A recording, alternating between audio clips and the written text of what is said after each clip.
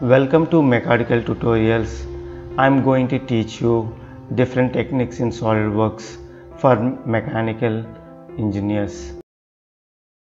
Hi, today I'm going to explain about how to create DXF file from flat pattern. DXF file from part file as well as DXF file from drawing file. I have created simple enclosure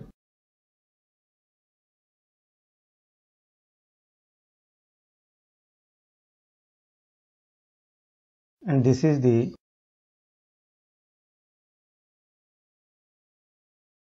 flat pattern. Now I am going to convert this flat pattern to DXF file. So export,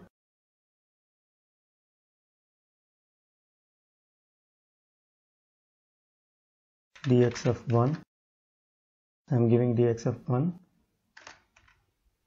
So here we have options, so we don't have to change any options here. So save.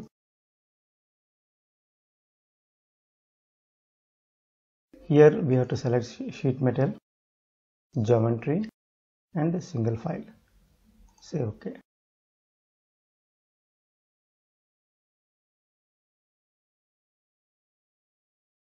Save. See, DXF1 is created.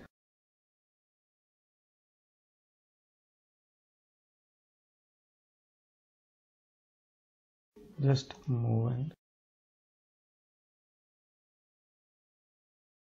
so this is the DXF. I have imported into eDrawing. So this is one method. Now let's go to the drawing.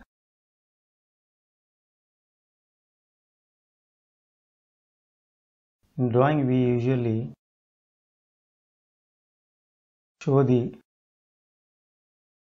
dimensions in folded state and flat pattern.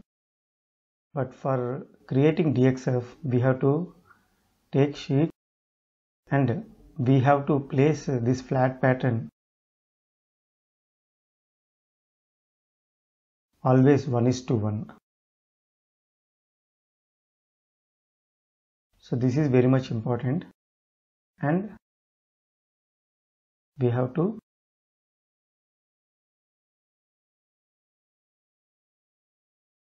save this as DXF.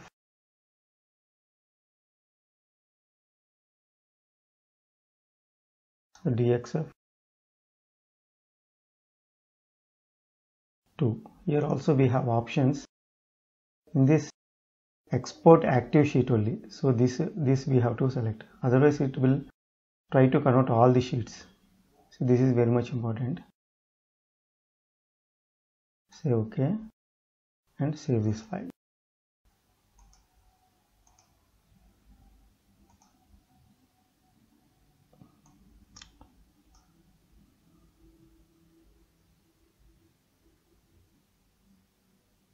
So this is the DXF file. So these are the two different ways to convert DXF file in sheet metal. One from part file and other from drawing file. Thank you.